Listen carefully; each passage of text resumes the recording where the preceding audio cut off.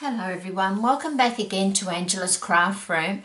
Today I've got card number 4 using the Winter Woods bundle, which is this one.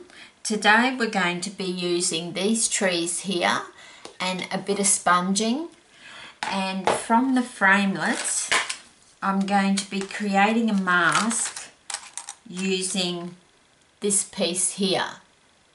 Okay.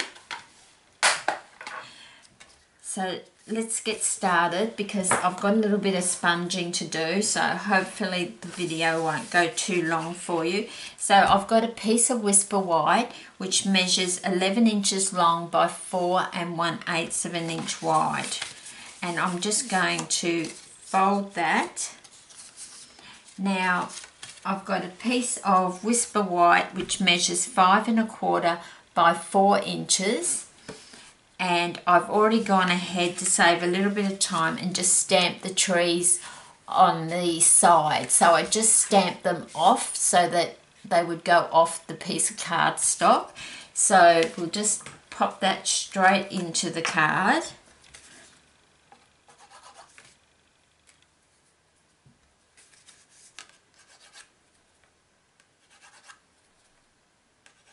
And I think this one's just about had it, so I'll just get this new one.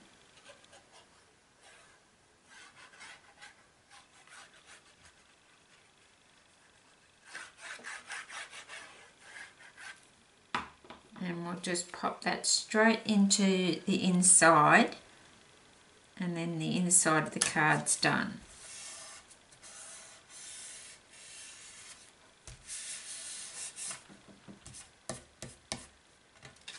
Okay.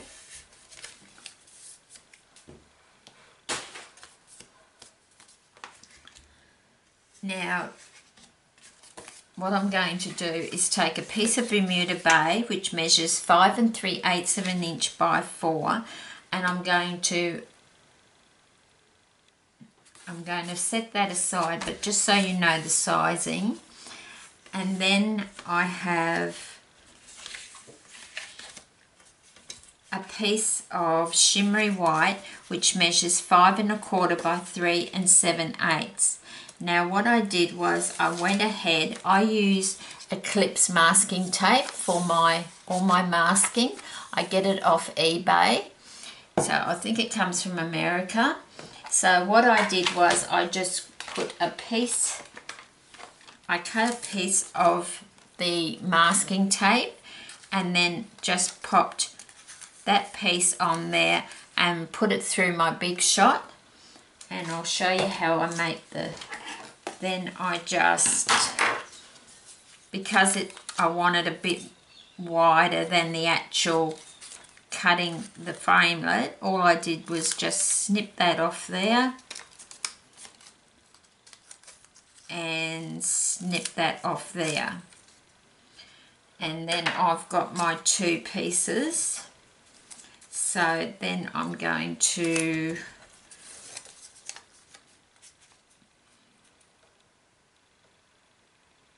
pop that up the top, and then I'm just going to pop this piece down the bottom. So I'm going to just push that down, but I'm going to, because I do not want this to move when I start sponging, I'm just going to get a bit of sticky tape, and you could use washi tape if you wanted, but I want something that's quite strong. That's why I'm using sticky tape, just to get that down. So I use a blending tool purely because I have weak wrists. But you could use sponge daubers, or you could use just the Stampin' Up sponges. So I've got my colours there. So I'm using Bermuda Bay, Mango Melody and Calypso Coral. So I'm just going to, the only thing you can't see me doing is just tapping into that, so you're not missing out on anything. Now I just start off onto the piece and come down. And those that have watched my tutorials before on sponging know that I do take my time with the sponging, which you have to if you want to get a really lovely smooth effect. You could use a sponge brayer as well. Stampin' Up has a sponge brayer, but I really like to do my sponging this way. And it's just a matter of just adding more colour, but I start my circles on my Eclipse masking tape first, and I'm not adding hardly any pressure at all.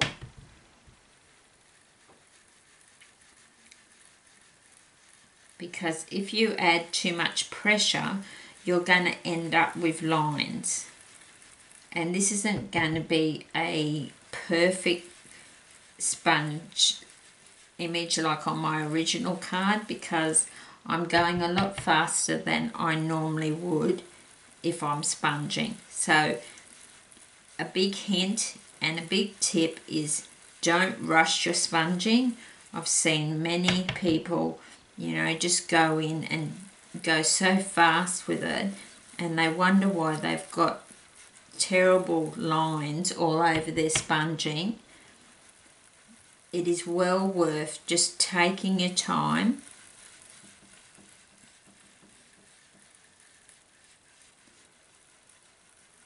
and you'll be a lot happier with the results if you just take your time.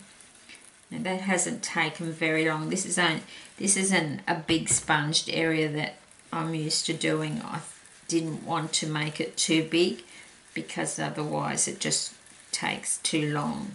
And if you do find that you've got a blotch somewhere, you just need to keep reapplying, and it will eventually smooth out.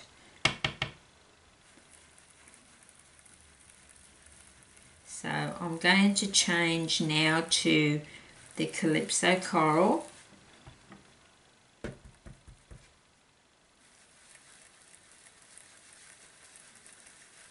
And you can see that I'm getting most of it off before I even hit the shimmery white cardstock. And don't be scared to go up into your Bermuda Bay, because you want it to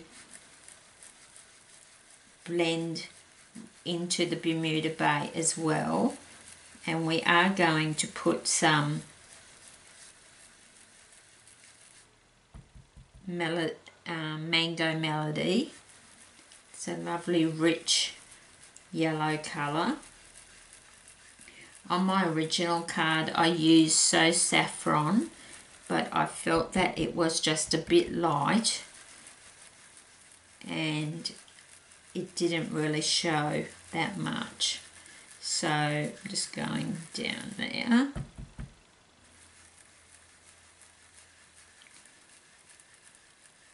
So I just find these blending tools, it's about the only thing I use that isn't Stampin' Up. All my products that you see that I'm using today are all Stampin' Up products. I am a Stampin' Up demonstrator in Australia. So if you don't have a demonstrator that looks after you and you would like to order some of the products that you see that I use, just contact me. I'm more than happy to help you.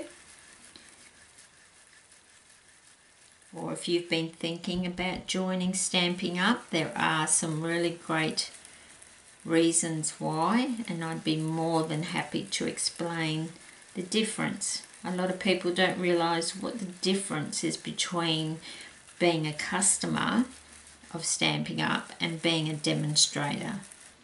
So you do get some lovely discounts if you are a demonstrator.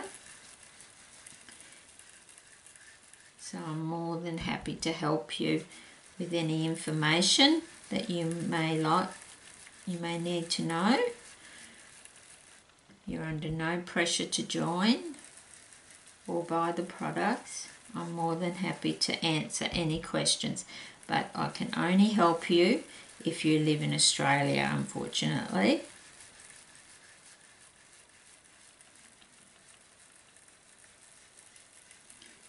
So then I would go on bringing in Mango Melody, and I'm not worried if I'm just going a bit onto the Calypso Coral. I'm not really worried, and I'm just going to blend that right up into the Bermuda Bay.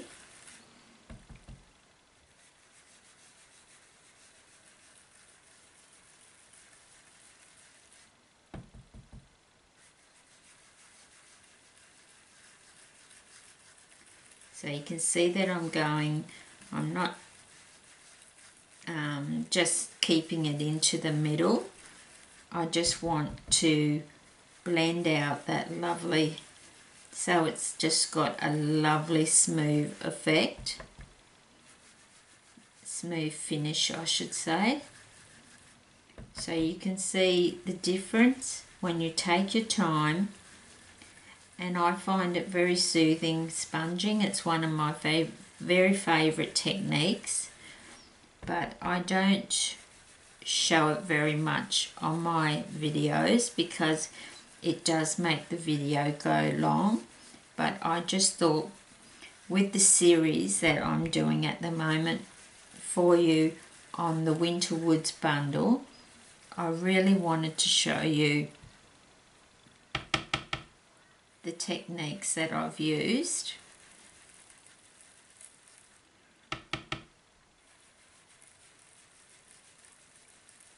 So I'm just going to take the Bermuda Bay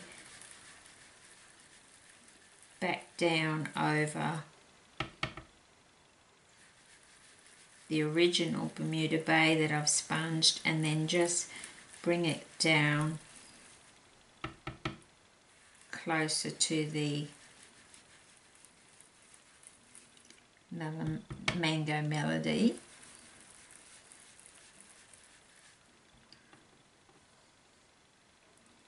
And just a bit more of Calypso Coral, and then I won't do any more. I would keep going, but I don't want the video to go too long for you.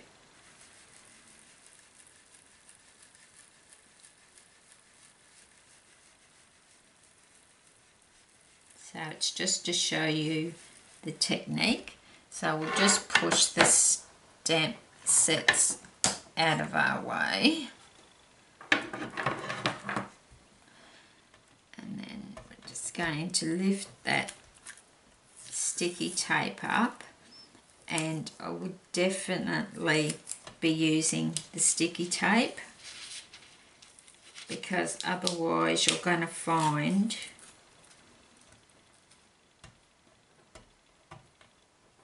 that the masking tape will move.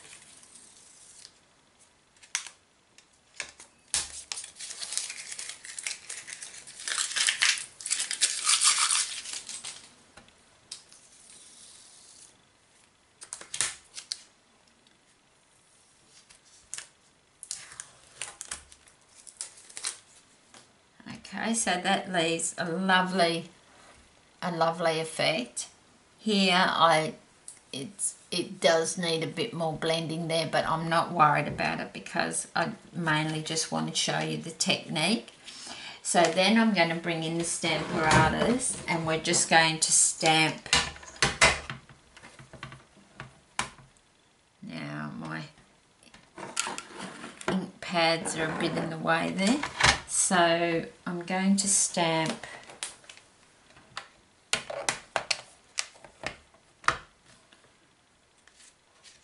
the trees on here, and I think I'm going to come in 2 squares on my Stamparatas.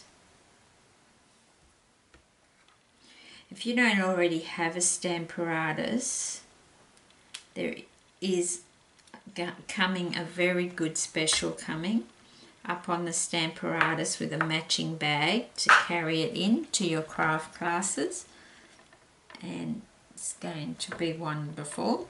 Right, so I'm just going to use a generic black. You can use Memento, but I just don't have a little square when I'm doing a big area like this. I like to use just a square, mini square ink pad, and with this stamp image, the artist has done all the work for us, so you just need to ink and stamp, but you need a really good strong black ink. So like that. You could re-ink that and go deeper black if you wanted to, but I'm not going to worry about it. Then I'm going to come across two, I'm actually going to come across three. Yep, that's the good thing about the Stamparatus. You can just lift the plate right out and just continue to stamp in that row.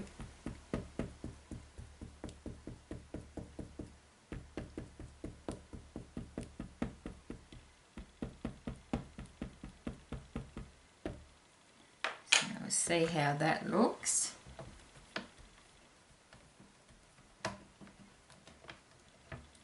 So I'm quite happy with that.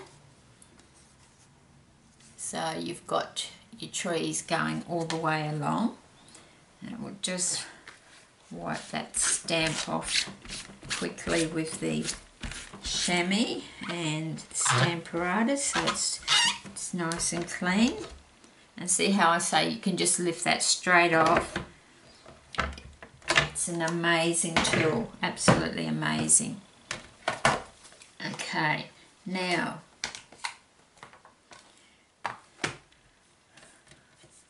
what I'm going to do now is glue this white piece to the Bermuda Bay.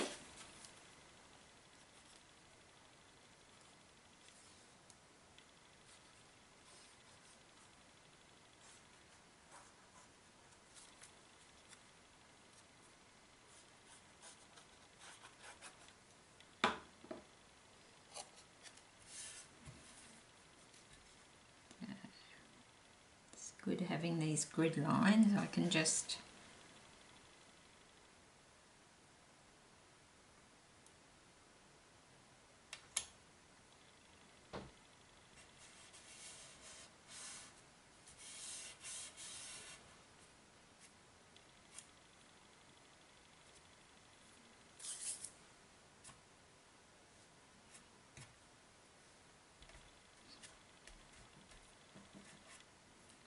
a very little bit of glue coming out there. So that's matte for the card, and then I'm going to add some of the Bermuda Bay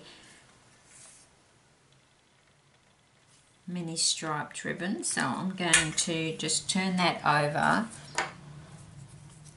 and see where I want that. I think I want it about there. I like to put my masking tape on the back of the mat, and then I don't have to put any adhesive under the ribbon at the front.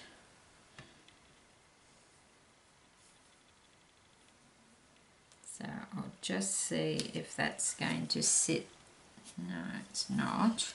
So I need to put another piece, which is perfectly fine. I'll just go a bit lower.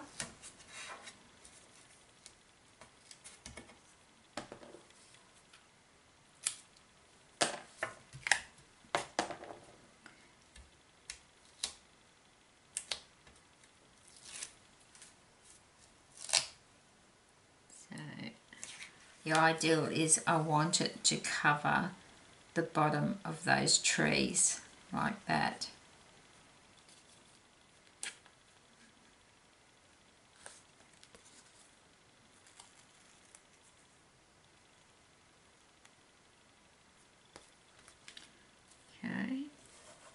just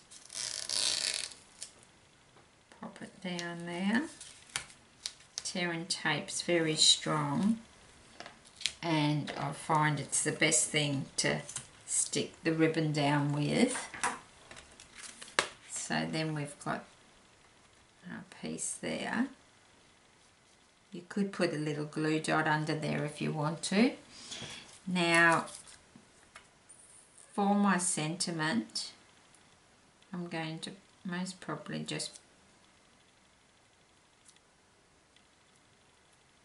pop it about there. I'll just show you where I got that from. So the actual framelit that I stamped Have a Beautiful Day on comes from the Stitched Labels framelits, and I just used that one there. It's got some beautiful framelits for sentiments. That's order number 146828 if you're in Australia. And the actual sentiment comes from the Painted Glass sentiment, and it's got some lovely sentiments there in a calligraphy style writing, which is really nice. And the order number for that one just depends whether you want wood or clear mount. So I'm just going to press that down there, and you can just go under here with a bit of ribbon and do a little false knot, but I just don't want the tutorial going too long, so I'm not going to hold you up too much. Ooh, must have been a bit of glue there. So then I just need to pop a bit of glue, I should say, on the back of here. So this is the 4th card in the challenge. I set myself to make 6 different cards using the Winterwoods bundle that is still available in the Occasions catalogue, which runs out on the 2nd of January 2019. I do have a couple of catalogues if you live in Australia and you're interested in ordering from me. Let me know, and I'm more than happy to get a catalogue to you while I still have them.